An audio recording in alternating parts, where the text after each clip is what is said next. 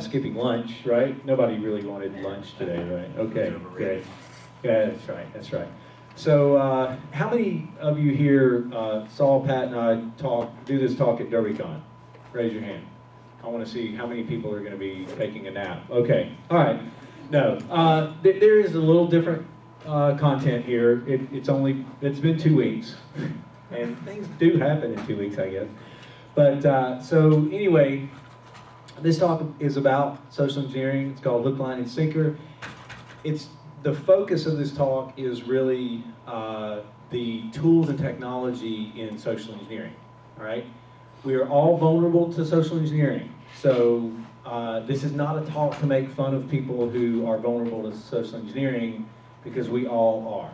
I'm a married man, so the biggest social engineering coup in the world, right? Yeah, yeah. If anyone has bought a car, right, the salesman's favorite color was not your favorite color. I'm sorry, ladies, I know he lied, sorry. But anyway, so we are all vulnerable. We have to realize that and understand that. But that's number one. Number two is, you don't have to be a salesman or a woman to do social engineering, right? Even guys who feel uncomfortable interacting with other carbon-based life forms can do social engineering, right? Especially if you have the help of technology, right? Especially gadgets, right? Dang, that's what I did. Okay, sorry. Okay, bummer. No sound system. I forgot all about it. Get on with it, man. Yes, thank you. Thank you for reminding me. Get on with it. Okay. That was actually the request of my wife, to put in a little video about get on with it, because she knows I ramble.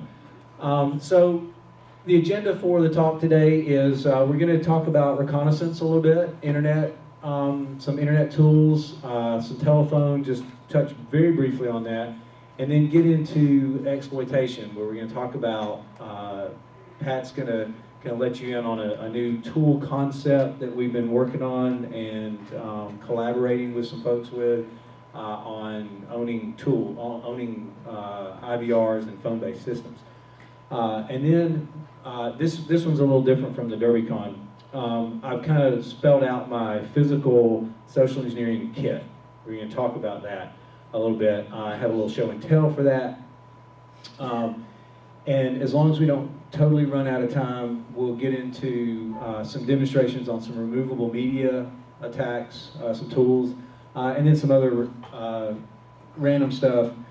And then, of course, we'll repeat the following shameless plug.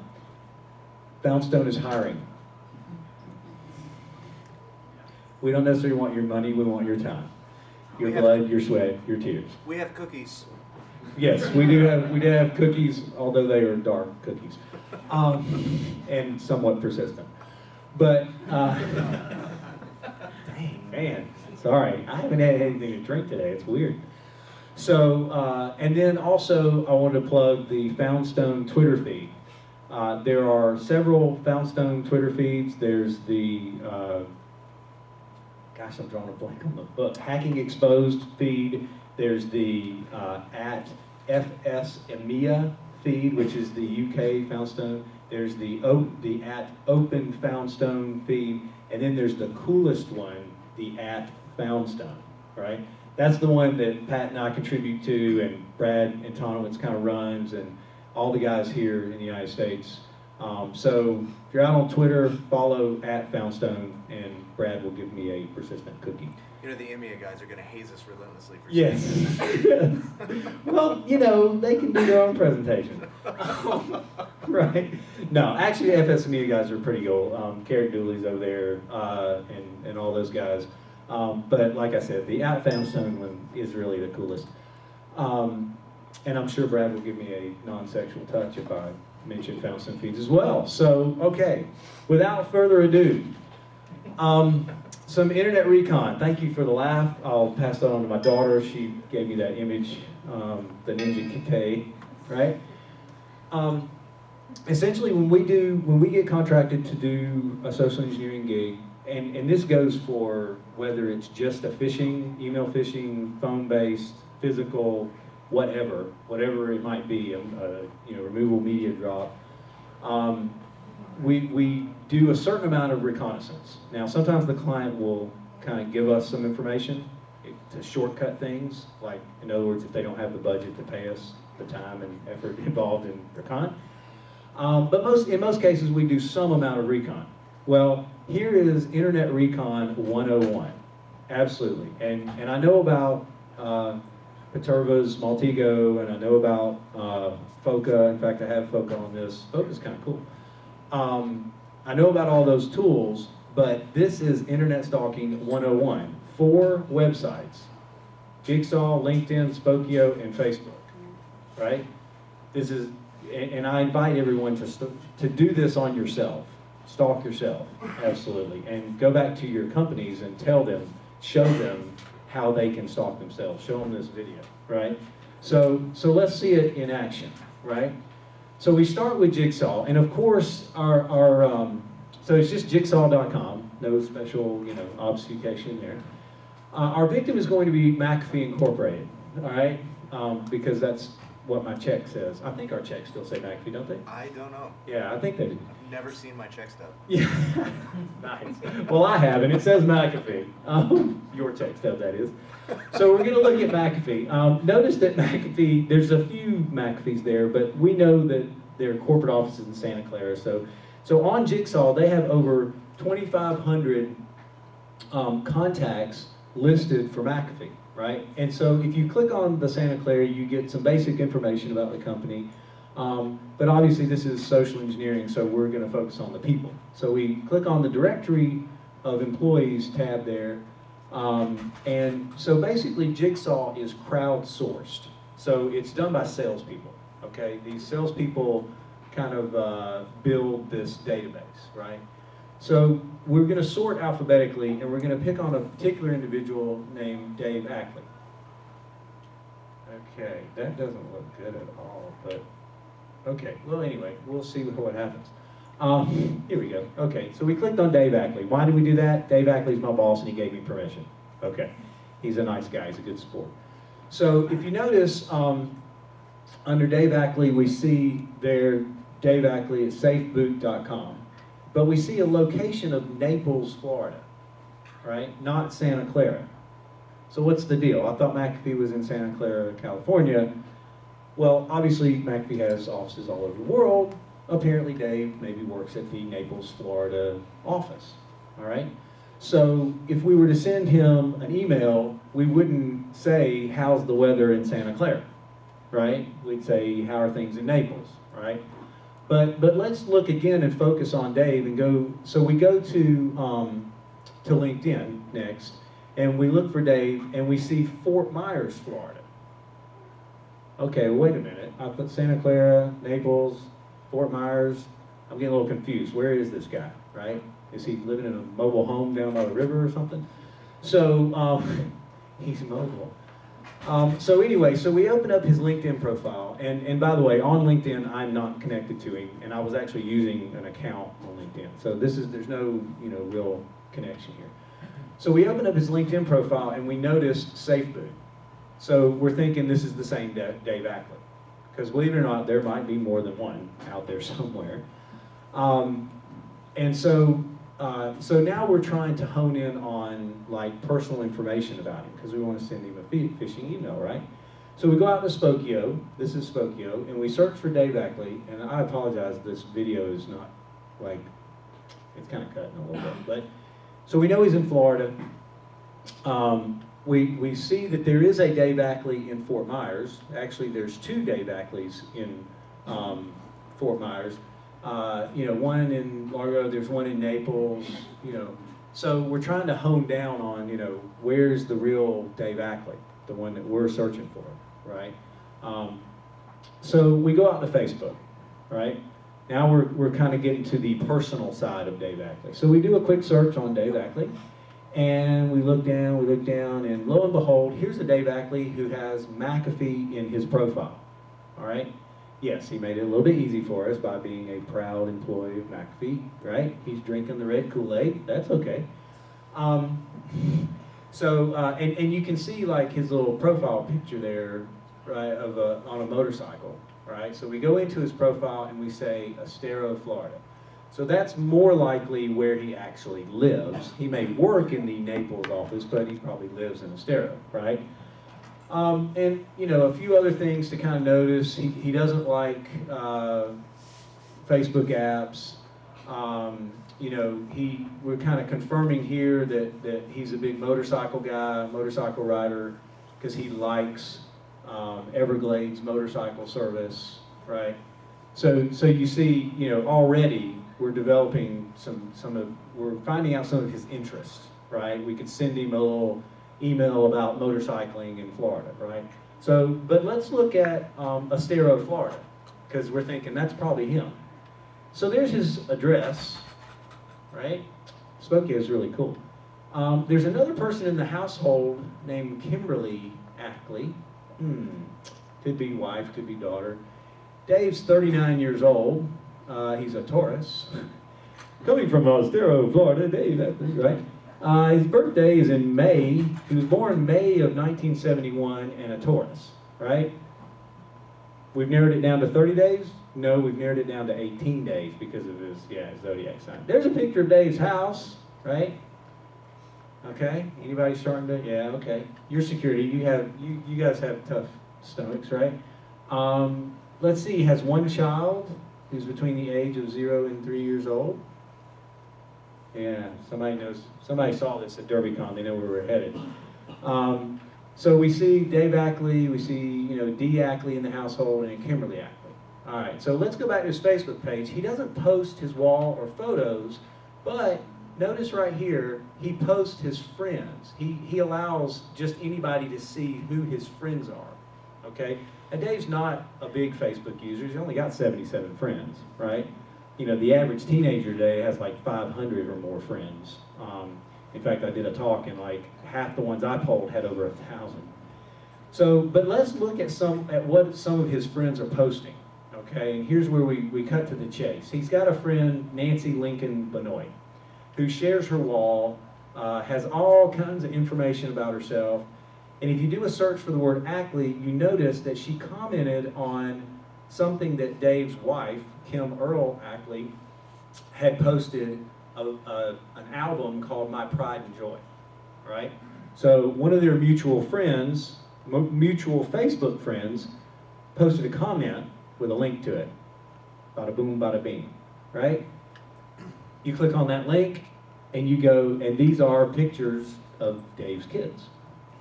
And, you know, just different little poses, some at the house, you know, some at the pool, different, you know, here's little Halloween pictures, all kind of stuff, right? So y'all see that we're starting to kind of gain some information that we could use in a phishing attack, right? We know, you know, we're getting the impression now that he's got actually 2 kids instead of just 1, so maybe that stuff from Spokane was a little out of date, right? That happens all the time. That's one reason we use more than one website and, you know, kind of cross-reference stuff. But one thing about one of these pictures, it said it was titled Tanner 2, Cali 1 in, you know, September 2010. So now we've got kids' names, right? What do you think Dave's passwords might be? Yeah, or at least his wife, right? Yeah, mommies do that. But really the cool thing is you get all these little comments that other people have posted about him. And so a lot of times, you know, there'll be little tidbits of information. But now, so whose fault is this? Is this his wife's fault for leaving her Facebook open? Not quite. Look at her Facebook page. She doesn't even share who her friends are. Yeah, her profile is more locked down than Dave's, right? So that's the thing. And this is my rant on Facebook, my 10-second rant, fortunately, is when you have a Facebook account, you're leaving your security of your information in the hands of your friends. So, you know, pick your friends well, right? As they say, if you want to be rich in America, pick your parents well, right? Yeah. Okay, so anyway, so that's just like Internet Stalking 101, quick hit, 4 websites, no big deal, right? Kind of the next step is some other tools that are out there that are kind of scary. Anybody heard of Creepy? I know some of you, yeah. Yeah, good old Creepy, right? Is the person who wrote Creepy in the room? Okay, because I was going to say I want to buy you a beer. But it's a little early, but hey. Creepy is really cool. You have to have a Twitter account to use it, so you just set one up, and then you put in a search for someone, and when they tweet, if they're using their phone to tweet, and it puts the geotag data on it, Creepy will not only tell you where they were when they sent that tweet, but what time it was, and you know, all the tweets that it finds that have the geotagging data. So you can sort of like map their movements around based on their tweets. Yeah, pretty scary stuff. EXIF, is everybody familiar with what EXIF data is? XFRS? I don't know, I always mess up that acronym, but anyway, it's the geotagging data, or the extra, the metadata that comes with a picture, right? So I bet everybody in here has a smartphone, right? Everybody. And most of us have either an iPhone or Android, right? If you know, as one of our smartphones, right? And by default, geotagging data is being applied to every picture you take. You all knew that, right? Everybody here has turned that off, right? Because they didn't want, you know, when they sent somebody a picture for that data to be going along, right? No hands went up. Okay. Yeah, my wife didn't know this, and I didn't know this really until very recently. So I did this little exercise where I grabbed all those pictures, and sure enough, it had all the, you know, longitude, latitude. You just copy paste into Google Maps, and you can just map out where you were. It's really kind of fun, or scary. All right, 10i is another site where you can submit a picture, and it will tell you where else that picture might have been posted on the internet. So again, it's a crowdsourced kind of database type thing, but it's kind of handy if you come across a picture that, you know, you never know who else might have posted that picture somewhere, or where the source came from. Of course, peer-to-peer sites are just full, just chock full of sensitive information, but a little warning, you know, at a minimum, use no script when you go to these peer-to-peer sites, or just use a non-persistent VM. That's kind of what I do. It's just easier. Some other sites out here, Ice Rocket, Tweets, those are also kind of Twitter search sites. These next two, dang. It's like Silent Hill. Yeah. These next two sites here, Glassdoor and Career Bliss, basically these are sites that you go to bitch about your employer, right?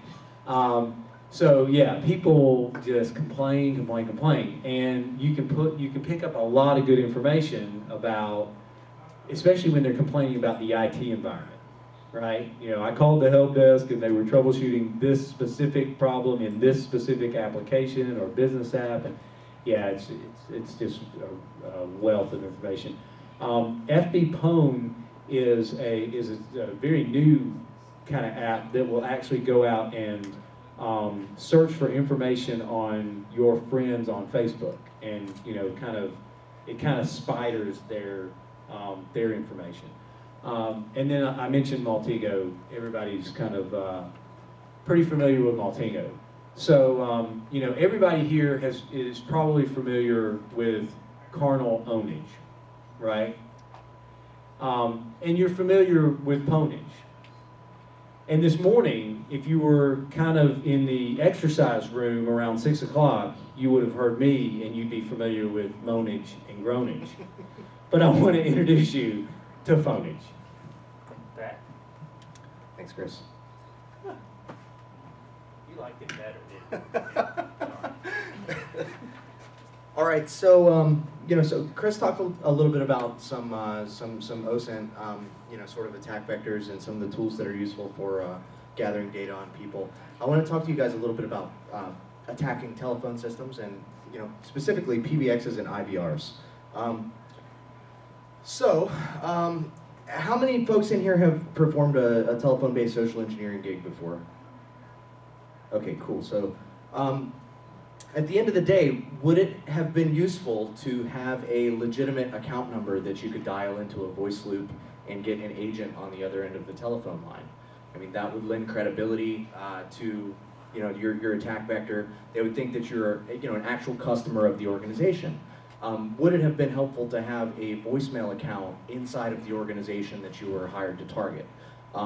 At the end of the day, you could call the help desk and say, I am, ABC employee. Can you just leave my voicemail, or excuse me, leave my password on my voicemail box? And so it lends credibility to your attack, right? So it sort of expands the number of attack vectors available to you and makes existing attack vectors more effective.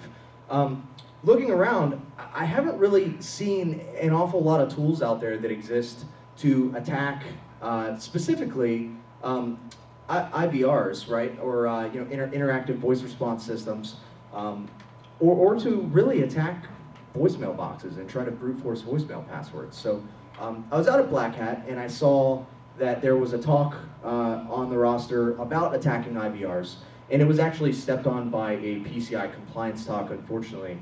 So I didn't get to see it, and it got me thinking, right? It said, I said, what can we do to maybe develop something in this area? So Chris and I came up with the idea of this multi-purpose phone engine, right? We've nicknamed it Phonage for now. Sort of a working idea that's in process. It's in pre-alpha right now. We don't really have anything that's ready to kick out there. Unfortunately, I'm hoping to have something in the next few months. But the idea behind this is I wanted to leverage existing things that are out there, right? Like Warbox, iWar, Telesweep, etc. Where I could. Definitely leverage VoIP, right? Because I don't like carrying around a bank of modems, and VoIP is much more scalable and portable, etc. And easy to use, right? I want something that's GUI based, that's sort of point and click phonage, essentially, so that you don't have to be a coder to use the tool. My goals here were to create a tool that could brute force voicemail boxes, reverse brute force voicemail boxes. I haven't even been drinking today, and I'm stuttering. Brute force IVR systems, and then also, as an added bonus, sort of develop, a phishing engine with an integrated IVR, right? Something that I could have call a number of phones and say something, right? Like, this is your InfoSec group, and we're doing a voicemail password survey. Please enter your extension. Please enter your voicemail password, right? So, how many folks in here have seen Warbox, HD Moore's tool? It's a fantastic tool. Just run you guys through a quick demo. HD Moore did a lot of good work in this area. Props out to him. He, basically, I'm just going to hopefully be adding to his existing tooling. So I'll show you a little bit about Warbox. So Warbox, basically, we start the engine. It's a Rails app. Listens on local port 7777. And then we point a browser to local host, port 777, authenticate. And here's Warbox, right? So we have a job scheduling screen, a screen that shows the results of jobs that we've run, the analysis of those jobs, the provider that we're using. This is a VoIP provider. In this case, I'm using Teleax. And then this is just a little bit about Warbox. Let's go ahead and schedule a job. In this example, I'm calling myself. I blanked out my phone number there. Florida's a two-party consent state, so I didn't want to just call around arbitrary numbers because this tool actually records phone calls that come in. So I'll go ahead and schedule the job, and you can see the job is going. It's running now, and time passes. What this is doing in the background is calling the number, recording the first 53 seconds of audio, and then dumping it out to a file. And you can see that the results got dumped out to a file. One of these telephones answered. And then what Warbox does is it actually does analysis of the audio that's recorded during that conversation. And it spits out what's kind of a footprint, right? So it spits out a waveform of what the call looks like. And what we can see is that there's kind of a fingerprint here, right? So this is what that particular call looked like when we recorded and do the analysis. And that's really important. That's kind of a key piece of this tool that I'm putting together. So, for some reason the video froze there. Okay, So anyways, thanks HD for an awesome tool. Basically, what I want to do is expand upon this tool to allow me to interact with stuff. Right now, Warbox makes an outbound call, it records data, and then it does analysis of the data. So what I want to do is I want to call into a voicemail box. I want to wait for the voicemail box to pick up, right? Punch whatever key combination is necessary in order to provide a password to the voicemail box, and then punch in a password and see what comes back. Most likely, let's say I have a four-character password, so it'll be somewhere between 0000 and 9999. Right, I have 10,000 possible combinations. So 9,999 of those combinations are going to respond with, "I'm sorry, but you've provided me with the wrong password." So if I record that failure message, that failure notification, and fingerprint it, I know what it looks like. Anything that doesn't look like that has to be a successful attempt at logging into a voicemail, right? So that's essentially what we want to do. We'll end up with something like this, right? Login failure, login failure, login failure. Attempt number 4 is not a login failure. I don't know what it is, but it's not a login failure. So if I'm recording, the DTMF tones, I know what DTMF tones I sent at that particular voicemail box, I can go back, look at those, and then punch them in manually and see whether or not I'm in someone's voicemail. Potential issues, this is easily mitigated via account lockout. If I only have 3 tries, then it doesn't really matter. If I have excessive attempts coming in at one extension from one number, maybe some type of a PBX firewall would prevent that. I don't know for sure if there's a product that does that, but Warbox provides the ability to dynamically spoof calling party number, so that could easily be avoided. And then also speed. However, Warbox scales easily, right? So I can spawn 100 lines using this IAX2 account. I'm paying a penny per minute for my time. So it's going to cost me $1 for every 100 attempts. To make 10,000 attempts is not going to be prohibitively expensive. And if the entropy is only, 10,000 guesses, there's no account lockout, then it's going to be relatively easy to get someone's password. Another thing we could do with this is we could use it to call across, say, 10,000 numbers. If I can enumerate the public telephone address space of a corporation, call 10,000 numbers and try a common password like 1111 or 2222. I can use the exact same approach, right? I know what a failure notification looks like. I'm just going to dial all these numbers and try one attempt at each number, and wait until I get a non-failure notification. Maybe there's controls at the phone switch, but again, spoofing calling party number might be a quick way around that. And this is a little easier to implement, right? The third idea that I want to integrate into this tool is an engine which will make outbound calls and then dump those call parties into a voice loop, right? The target could be prompted for sensitive data, like, hey, this is your bank calling, please enter your account number, or please enter your credit card number and the expiration date. That data could then be recorded back into a database for later analysis. Really, your imagination is your limit here. People are doing this in the wild right now. But there isn't really any type of tooling that I've been able to find that makes it easy and brings it to the masses, which, obviously we want to use our powers for good. The idea is really to just raise awareness, etc. And then finally, what I want this thing to be able to do, this is the real meat and potatoes of the idea here. So if I call my insurance company or my bank and I give them, a 5-digit account number or whatever it is that their voice loop prompts me for, chances are that IVR system is reaching into some backend database someplace that contains sensitive account data, right? Maybe it contains maybe it just contains my 5-digit account number, but the end result is that it lets me do things like interact with my checking account or interact with my credit card details, etc. Right? And it also could potentially allow me to interact with an agent afterwards. That agent has all kinds of interesting information about me, like my home address, my phone numbers, my social security data, etc. So if I can brute force these 5-digit account numbers, effectively, I can pull information out of the databases that the IVRs and or the agents have access into by impersonating people dialing into the phone loop. So the idea is almost exactly the same as the voicemail attacks, but instead of responding to a prompt for a voicemail password, we're responding for an IVR prompt for account number, right? So maybe they want the last 4 of your social and your birth date or something like that. There's not a lot of entropy in any of these systems, right? So in a relatively small amount of time, we can get a lot of information back out of these IVR systems, and that information could potentially be devastating, right?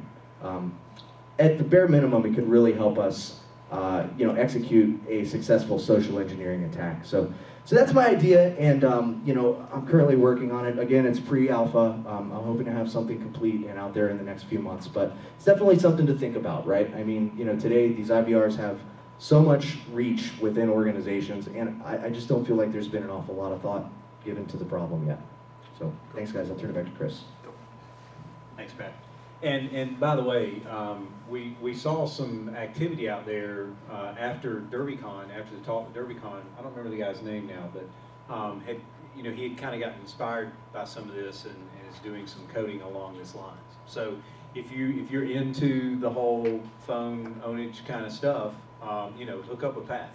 All right, like he said, it's a community type thing, right? And if you got stuff to bring to the table, great. Okay. So moving on, and this is the different stuff from DerbyCon. So the people who are at DerbyCon, you can wake up now, I guess, if you really want to. In some conversations with JP and some other folks at DerbyCon, we were kind of kicking around different ideas and things about social engineering, and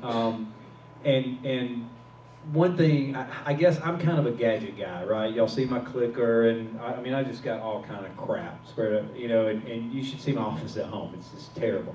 I've got, in fact, I have the first clamshell computer that I ever owned. It was a Hewlett-Packard HP 200LX. Y'all remember those, right? It's kind of a gray, had a little keyboard and everything.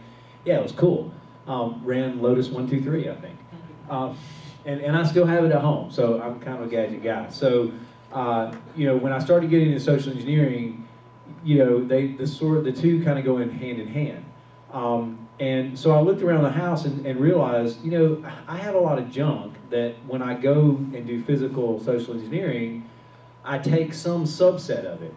But it seems like, it's almost like the camping trip, or the line that Gandalf says in The Hobbit, take a rope, because you won't need it, right? If you don't take a rope, you'll wish you had it, right? And it just seems like when I get in some remote town, I'm always thinking, damn, I should have brought that thing back at that. It would be perfect for this situation. So I finally came up with this idea, well, I'm just gonna create a kit, right? Am I making good enough references? Okay, thank you. Yes, I read The Hobbit when I was little. Okay, so anyway, so that's the concept of a kit. What is a kit? It's just going to be this collection of crap that, like, each engagement you'll use 10% of it, but the problem is you never know what 10% you're going to use, so you have to take it all, right? And usually it'll be a different 10% because you just never know.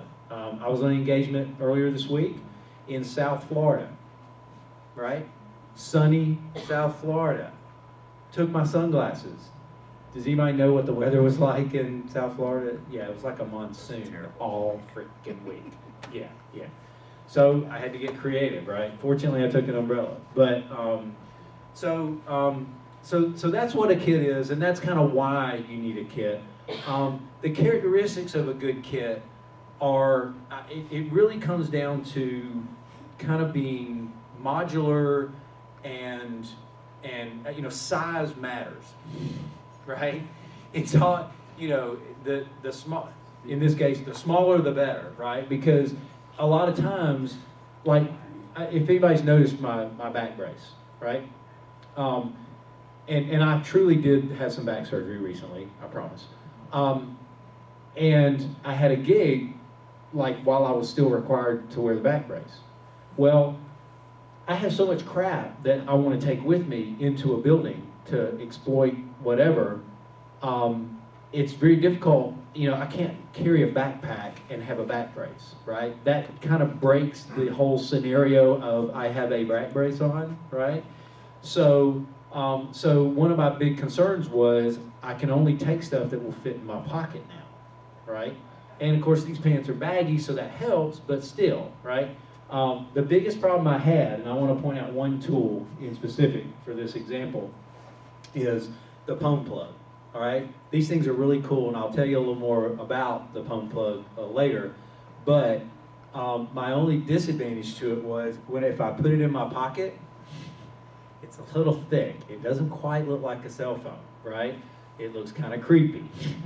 So, so fortunately, these particular jeans I have on are kind of like the boot cut or whatever flare. So I was able to stuff it in a sock, which kind of fit the thing because it kind of hurt my ankle and I was kind of limping a little bit. So not only was I walking like it was a back brace, I was also limping. My daughter thought that was hilarious. But okay, so some future development ideas. JP and I were talking till late last night about doing like the ultimate.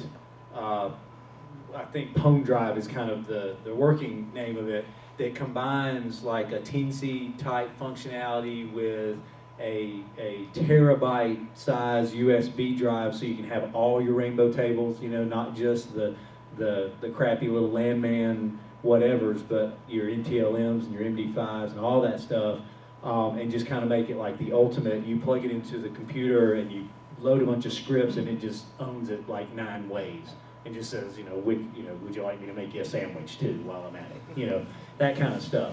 So those are some of the greenfield dream ideas. So I have a kit, and it took me, I don't know, 2.5 years to kind of assemble this kit. It's just been kind of getting stuff as I need it. But when you start going out there looking, like if you were to just say, okay, I want to make a kit, how would I do that? Where would I go to get a kit? Well, there's all kind of soldering kits out there that you can make your own gadgets for this stuff. You can go out to PRJC for the teensy device. You go to irongeek.com for all for the great code to put on the teensy, right? And how to assemble the dip switch onto the nice long teensy board, and all that stuff. And you go out to Mauser for some more electronics. You go out to Hack3rcon for your Katana multi-boot, right? For some good ownage. You go out to Pio, whatever, how you pronounce that, for Con boot, another tool. So, all these different places, right? Or you can go out to Ace Hackware. All right, y'all like that name, Ace Hackware? Yeah, the helpful hacker place.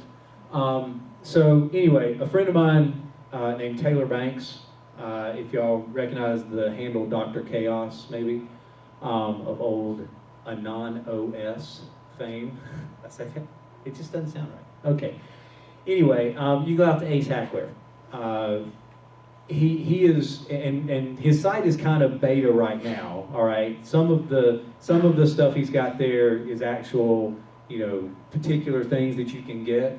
But he's also assembling like these kits of, if you don't want to mess with having to pick out each individual item, he's got like a suggested package of here's kind of the base package, here's the disguise package, here's the whatever, right? So it's all kind of little hacker social engineering stuff.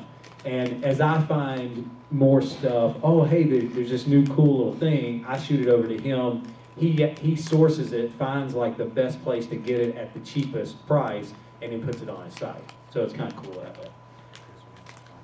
Yep. All right. So I'm told we've got about 5 minutes.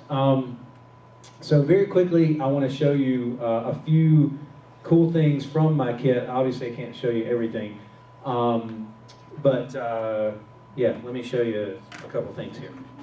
Let's see. Okay. Anyone familiar with Proxmark 3? Yeah, like cloning proximity cards. All right. This is the kit that you get. It's like $300 or $400. It's a little expensive. You can get cheaper ones, but you sort of have to build your own. So this is this is kind of for if you don't have time or talent to build your own like me, or a shop or whatever. One interesting thing is the implementation of these devices. You have to keep that in mind. Okay. And the key is when you go to clone a card, you need this antenna to bump up against someone's waist. basically. That's kind of the scenario. So you either run this down the sleeve of a jacket, right? And then you know, bump them while you're standing in line at the subway or something like that, or in the subway station. Or you can put it in your back pocket and back into them. That's another clever one. But if you don't want to wear a long sleeve shirt or a jacket because it's 110 degrees, right? You can get a USB drive case that has a little pocket on the outside, and you put the antenna there, and then you just carry this thing around. And it's amazing how people don't notice, you know, black on black kind of thing. In fact, if someone is holding their badge in their hand, sometimes they'll bump against you, right? So things like that. This is a little button camera. I highly recommend, if you're doing physical social engineering testing, you should film as much as you possibly can. The clients love it. They can show it to the CEO. This particular button cam, you put it in a black jacket, in like the little breast pocket, and this week I walked around a building and no one ever said a word about my camera. It's amazing, right? It's amazing what people don't see when they're not looking for it. And against the black shirt, it works as well. Did it that way, where I just kind of put it in the button that way, kind of behind there. I mentioned Pwn Drive. The form factor for Pwn Drive, I found this little drive at Best Buy that is about the size of a cell phone, right? So I can slip this in a pocket, right, and not look totally creepy. One other thing, the last thing I just wanted to mention real quick, because I thought it was kind of a unique idea, and I got the idea at one of the talks at DEF CON, and I think there was a talk about this at DerbyCon as well, when they started talking about owning the network through the power lines, right? These things are pretty cheap. This is just a little, it's just a little Ethernet switch that you plug into your computer and plug into the power lines, and if there's another such device plugged into the power lines, then you are now networked with that computer, right? I noticed that Dish Network, I have Dish Network satellite at home, and those devices have that technology built in. They have that little switch built in. So, you know, you just never know what you're gonna find, right? So another required piece of equipment is some type of pocket access point, because usually you don't have enough room to carry a laptop or even a netbook, and so a little tablet will obviously do the job, or just your cell phone that's got Wi-Fi on it, so when you get, you know, on the network and you kind of go through and do your dastardly deeds. All right, so I think that's about all the time we got. Yeah, so I'm gonna skip those demos and everything and go straight to the shameless plugs of Foundstone is hiring. So Pat and I will be around. Pat's up here all weekend. I'm here kind of pretty much the rest of the day. And check out @Foundstone on Twitter. Alrighty? Thanks for your time. Appreciate it.